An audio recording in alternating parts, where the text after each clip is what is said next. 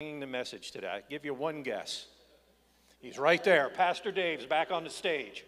Pastor Dave. All right, good morning.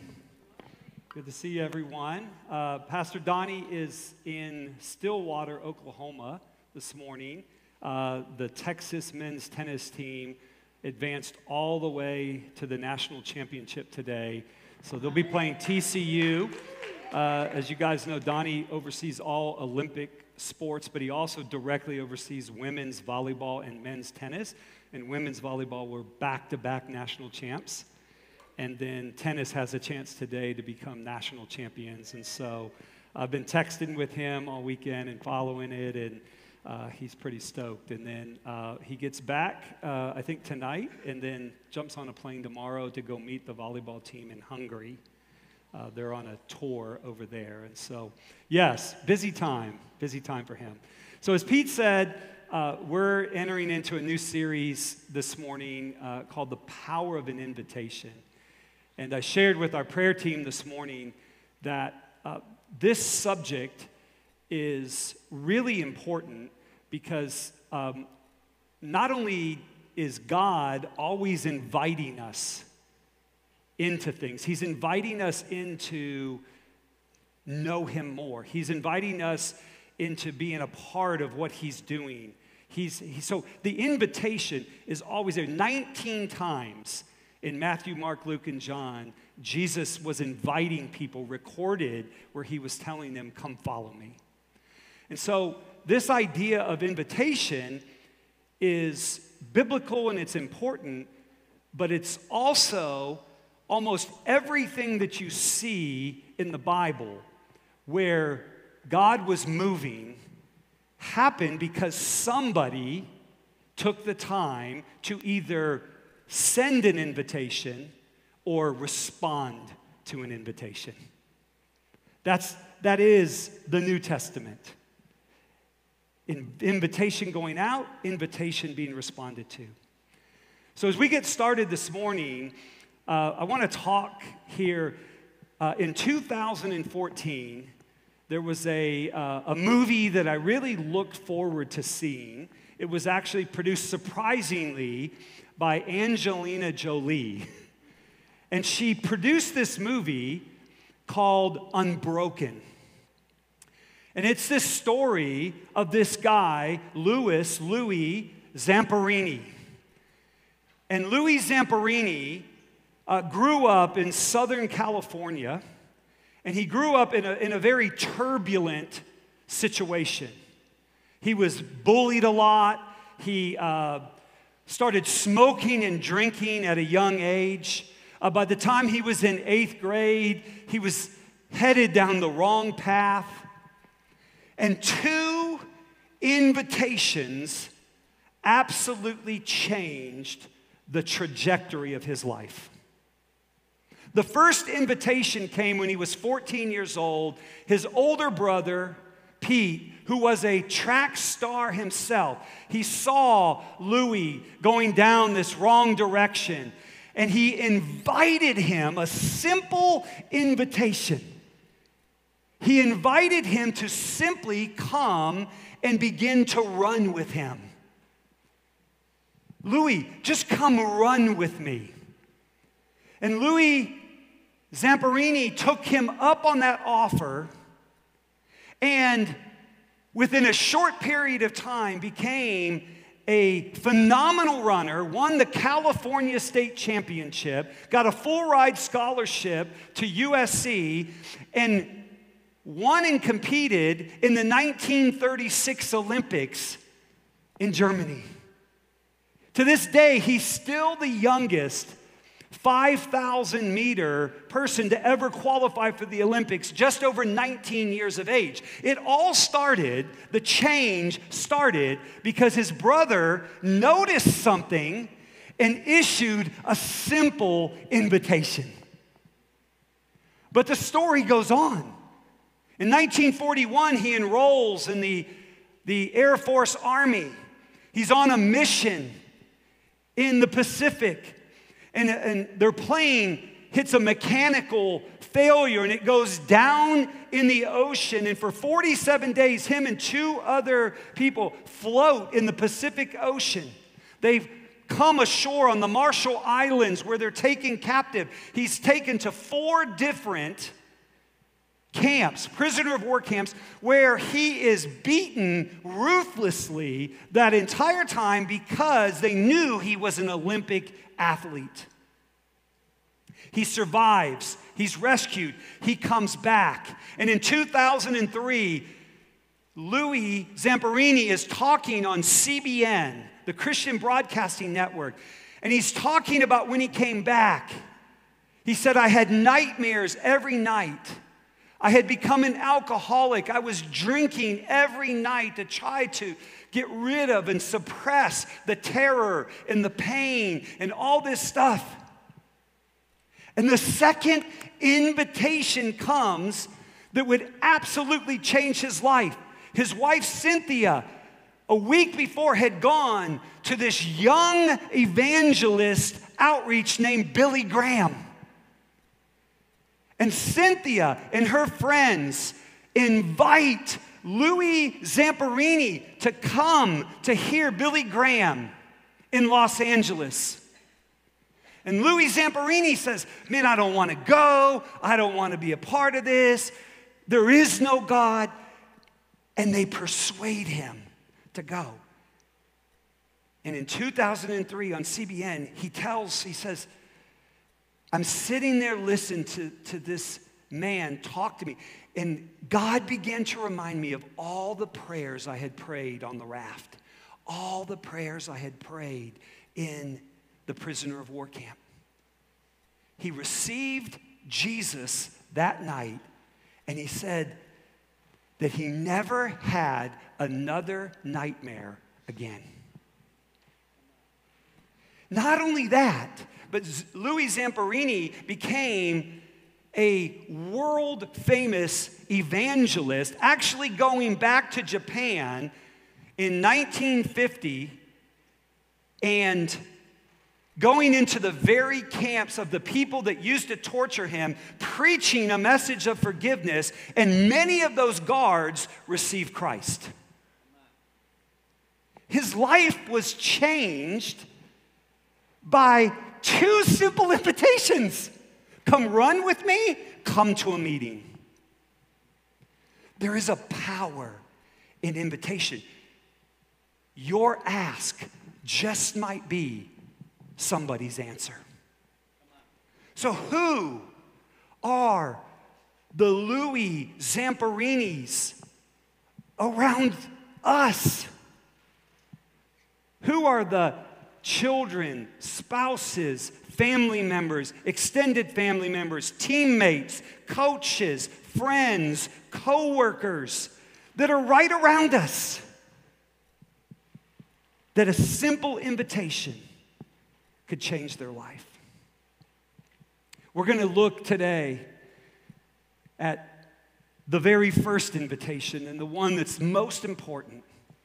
And then we're going to look at 3 common things that keep us from actually pursuing the invitation. And then last, we're going to see in Scripture the power of an invitation. So on the screen, you'll see it's a famous passage of Scripture in Matthew 4:18 through 22. Jesus is beginning his ministry. I'll read. As Jesus was walking beside the Sea of Galilee, he saw 2 brothers, Simon called Peter and his brother Andrew. They were casting a net into the lake, for they were fishermen. Invitation. Come, follow me, Jesus said, and I will send you out to fish for people. At once they left their nets and followed him. Going on from there, he, Jesus, saw 2 other brothers, James, son of Zebedee, and his brother John. They were in a boat with their father, Zebedee, preparing their nets. Jesus called them, And immediately they left the boat and their father and followed him. I think there's three important things that we can pull out of this passage of Scripture, because we have to make sure that we are appropriately ourselves responding to the first invitation that Jesus is throwing out to all of us, which is to come follow him. To follow him into his way, into his truth, into his life, into his mission. He was calling Andrew and Peter and James and John to come follow him into an intimate relationship with him. He was calling them to follow him into his purpose and mission.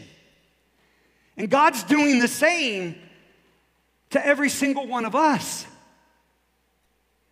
And we'll see here in a minute that not everybody fully responded to follow Jesus.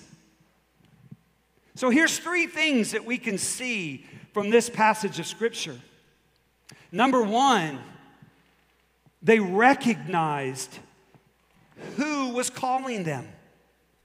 There was something different about Jesus' call to them, Jesus' invitation to them. This wasn't just a normal man. This wasn't just a religious teacher.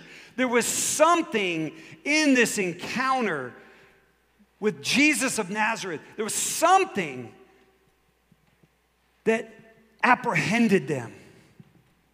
There was something different about this call. There was something that they knew and understood. I mean, at a later point in Scripture, we'll see Jesus calling another individual, and he begins to talk to this individual. He says, hey, before I got here, I saw you sitting under the tree. And he says, how do you know who I am? Because he's God. And he's calling each and every one of us here. He's calling us into a life of significance. And he's calling us into a life of purpose. Beyond, listen, Peter and Andrew and James and John could have just not responded to that call, not responded to that invitation. They could have continued to do what they were doing. But yet, they changed history, and we're going to see that in a minute. They changed history because they chose to sincerely respond to the call. So they recognized who was calling them. It was God, their creator. Secondly, they responded to the invitation with immediate action. Look at what it says. Jesus said, come follow me. I will send you out to fish for people. At once, they left their nets and followed him. Then James and John, when they're called, the same thing. Immediately, they left their boat and their father and followed him. So they recognized, they responded, but then they rearranged or prioritized their life for the purpose of the invitation. So God is inviting us into his mission. He's inviting us into his purpose. He's inviting us into what he's doing.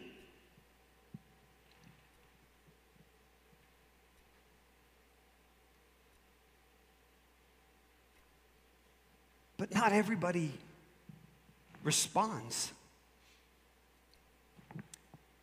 So let's go to the second passage. In Luke 9, 57 and 6 through 62. There's a similar thing happening here. Jesus is calling. We'll read it. As they were walking along the road, a man said to him, to Jesus, I will follow you wherever you go. Guys, when you study the commentary on this particular passage of Scripture, in essence, These three people that Jesus is encountering in Luke 9, 57 through 62, all of them thought following Jesus was important. They just didn't think it was the most important thing. They all thought it was important. You're going to see that in the text. They just didn't think it was the most important thing. So this individual comes, man comes to Jesus, says, hey, I will follow you wherever you go. And Jesus discerns that he doesn't really understand the call. That he doesn't understand really what this looks like. And as I was reading this week, I read a little article. A guy was writing on this passage of Scripture. And he said this, he said, Jesus isn't a false recruiter. He says, when I came out of high school and I was signing up for the Coast Guard, the recruiter who wanted more people to sign up for basic training told me and a friend of mine that there were water there, that you could fish, that you could jet ski. There was water there. But that's not the reality.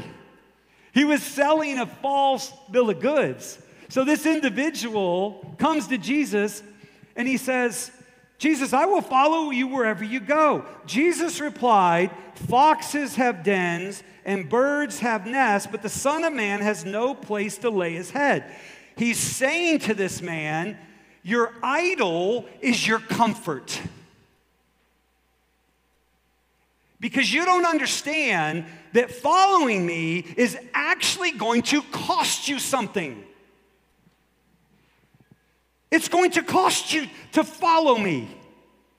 It's going to be well worth it. I mean, there's another place in Scripture where Jesus encounters this rich young ruler, and the rich young ruler chooses to walk away, and Peter, in a moment of weakness and vulnerability, says to Jesus, Jesus, what about us? We've left everything to follow you.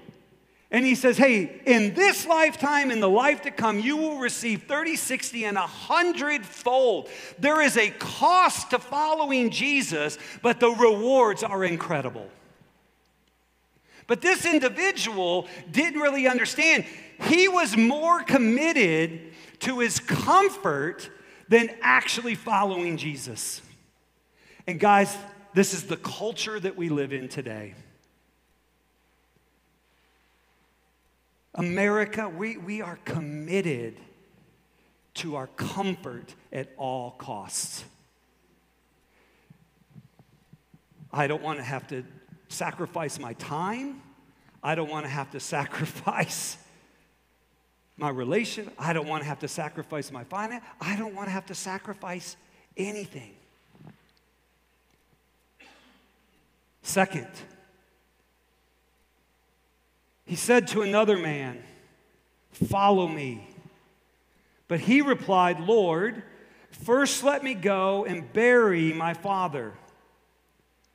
Seems like a normal request. Jesus said to him, let the dead bury their own dead, but you go and proclaim the kingdom of God.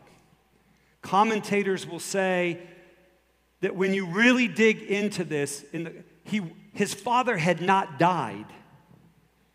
What he was saying to Jesus was, hey, listen, let me go first, get all my needs taken care of, because I have an inheritance that's coming to me when my father dies. Let me get all my ducks in a row. Let me get everything that I want. Then I'll come follow you. It was the distraction of personal security. Personal security. And then last, still another said, I will follow you, Lord, but first let me go back and say goodbye to my family. Jesus knew he wasn't coming back. No one who puts a hand to the plow and looks back is fit for service in the kingdom of God, Jesus said. This is the distraction or the cost of competing allegiances. Just going to shoot you straight, guys. You read the commentaries on this, how it plays out in our world today. Not trying to step on toes. Sorry, youth sports are more important to me than the kingdom of God. Sorry, vacation is more important to me than the kingdom of God. Sorry, because here's the thing. I watch people all the time when there's a difference between interest and commitment. When you're committed to something, there are no excuses. When you're just interested in something, other things can knock it out of the way. I've watched people who can't make it to church 1 out of every 3 months because they always have something. Yet they'll drive 13 hours to watch their kid play a soccer game and not miss it. The cost of competing allegiances. And here's the thing. The text doesn't give an answer because the text wants us to ask the same questions that are being asked here.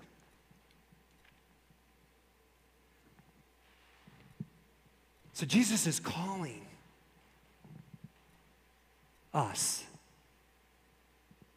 At this point, he's recalling us as individuals, as a church. He's recalling me. Hey, Dave, will you prioritize me?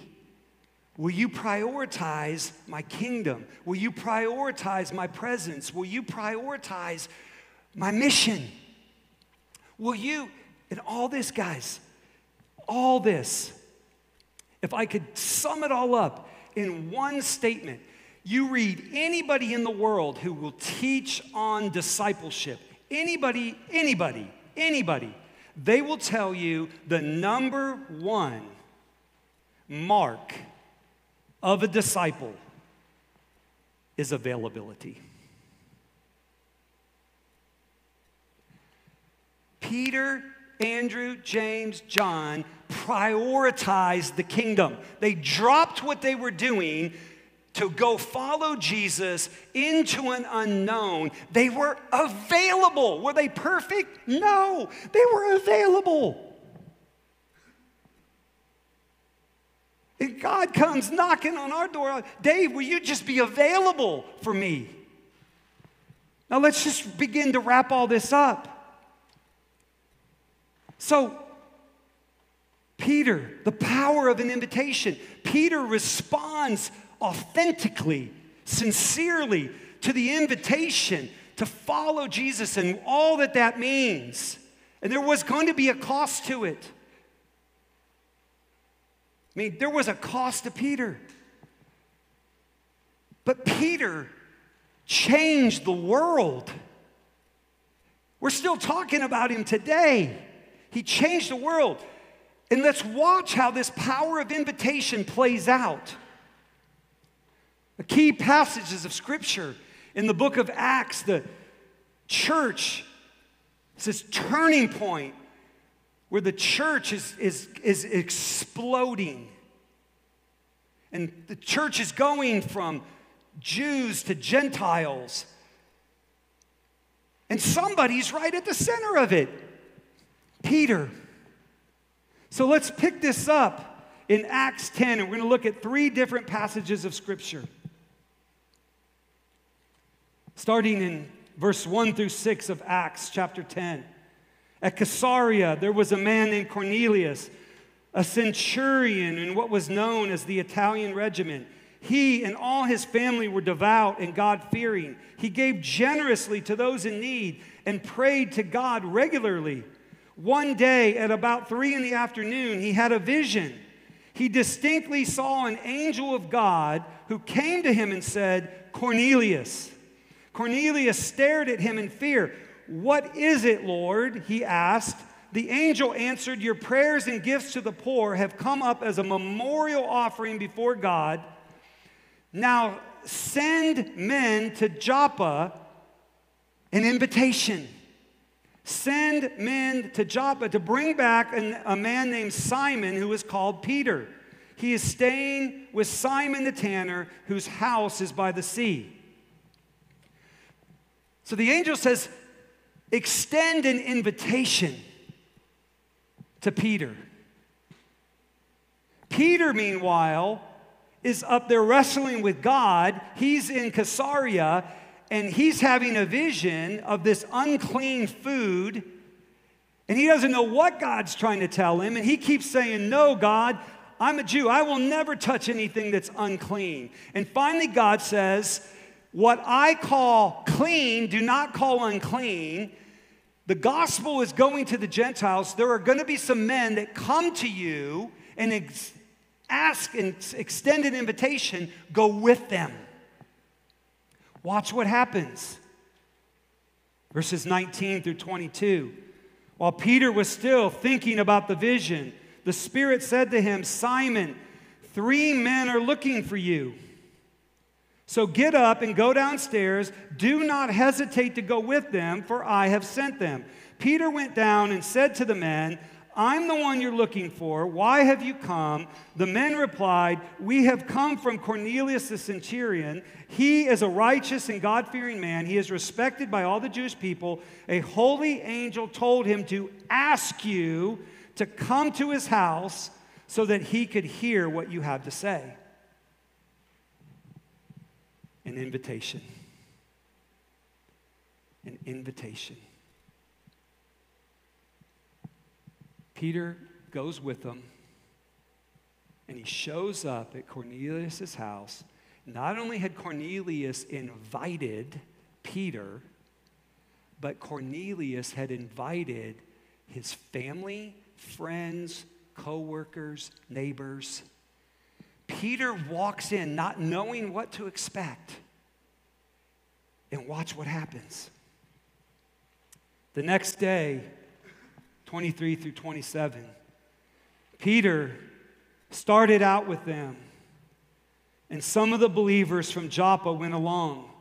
The following day he arrived in Caesarea. Cornelius was expecting them and had called together his relatives and close friends.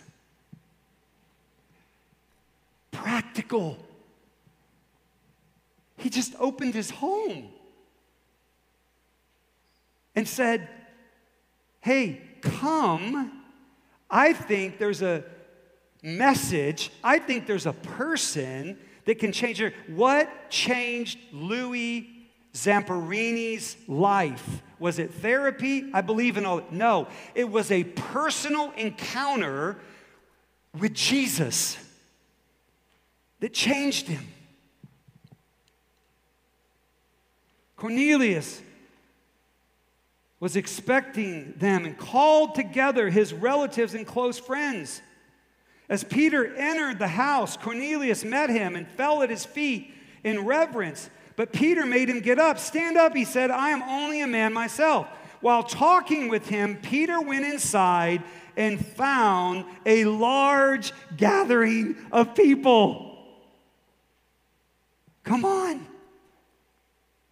What did we say? The number one mark of a true disciple is availability.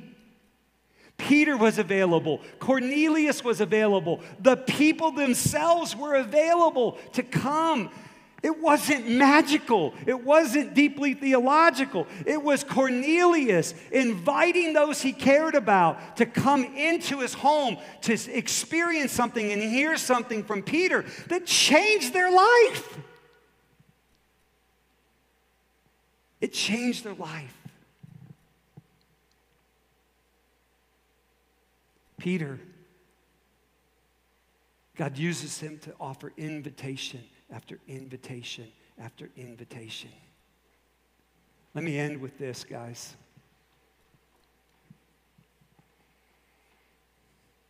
There's this incredible chain of events that lead to the conversion of Billy Graham. Billy Graham, at the time of his death, he preached directly to over 2.2 billion people. It's titled, you can Google it, it's called The Chain of Events Leading to Billy Graham's Conversion. If I asked you this morning, have any of you ever heard of Edward Kimball? I don't think a single person in here would say, yeah, I know who Edward Kimball is. Edward Kimball was a simple Sunday school teacher who had a heart for a few young men that were in his community and that would periodically come to the church. They were wild, they were restless. And one day, Edward Kimball, in praying for one of these young men, says, I'm going to go and offer an invitation for him to meet with me. He goes down to a shoe store where this young man was stocking shelves, and he invited him to have a conversation. In that conversation, he shared the gospel. And this young man responded to the gospel, responded to Jesus, to receive Jesus as the Lord of his life, and to want to live for Jesus. This young man was Dwight L. Moody, who himself ended up touching 2 continents with the gospel and saw hundreds of thousands come to Christ.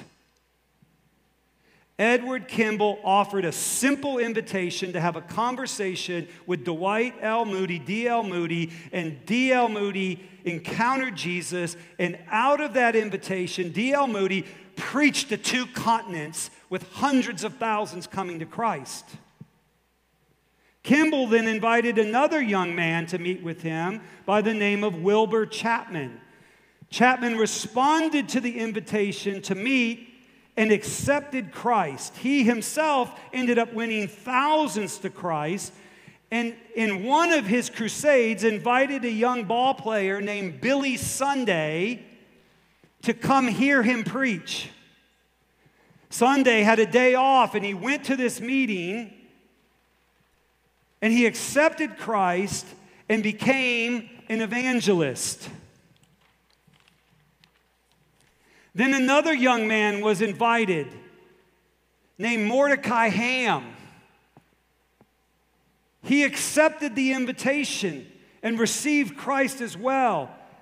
Ham then went to do some outreach in Charlotte, North Carolina, and a young man named Billy Frank was invited to attend his meetings by friends. That night, Billy Frank went and was intrigued by what he heard. Returning a second night, he responded to the invitation by Mordecai Ham and was converted to Christ.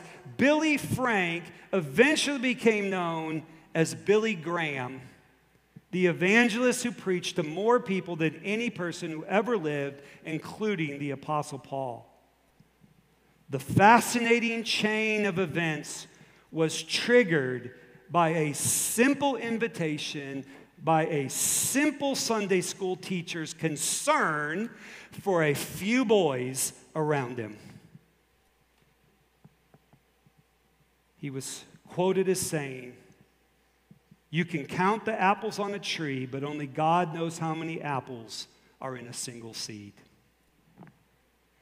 Do your part today in the kingdom of God and trust the results to Jesus. Guys, this church will immediately move on the right direction when we align with Jesus and his heart and his purposes, and we simply say, as that Sunday school teacher did that nobody knows about. Here am I, Lord. Send me. Who can I invite to a coffee? Who can I invite to my home? Who can I invite? Can I get together with a couple other couples and say, let's host something at our home and invite some people and pray and see what God might do. I've said this before, guys. My wife is sitting here today because a coworker named Sue Spencer at Viking Office Products in Long Beach, California, began to pray for April Fry and simply reached out with an invitation. April, go eat with me. April will tell you she was there, sitting there. Sue didn't know what was going on in her life. April will tell you she was smoking her Marlboros. Marlboro Lights. She loved to smoke. She said, I love to smoke.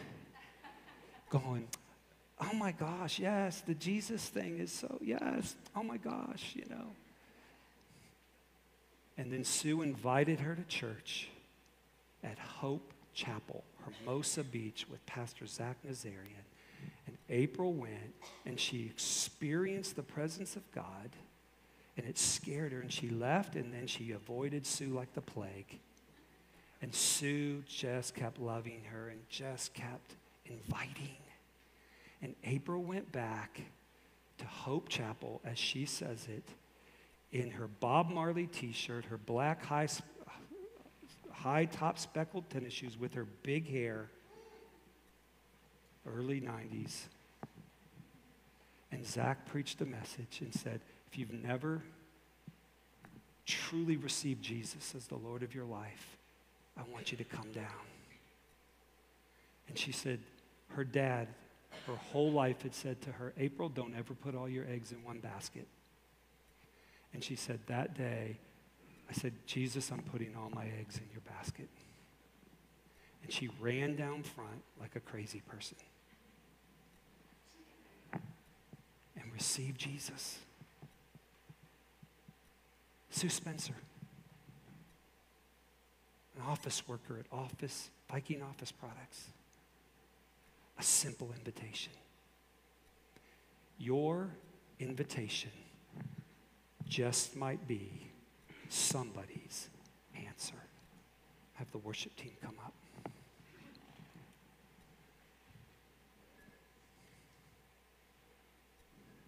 Lord Jesus, you want our hearts first.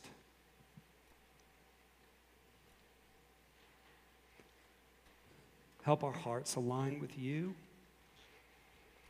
Help us put aside comfort and security and allegiances to other things that just don't matter. Align our hearts with your heart for this world, for people. And God, I'm just praying for a unity over this church. God, align us to your open doors for us. Father, we have a heart to want to see people come to know and experience you. Give us creativity, give us boldness, give us faith. Lord, Father, I'm asking that you would meet us. Just as we see all through Scripture, as Peter just simply responded to the invitation, and Cornelius responded to the invitation, and those family members responded to the invitation. God, you moved. So we're asking you to move in our hearts, to move in our lives, to move in this church. We ask it all in your powerful name, in the name of Jesus. Amen.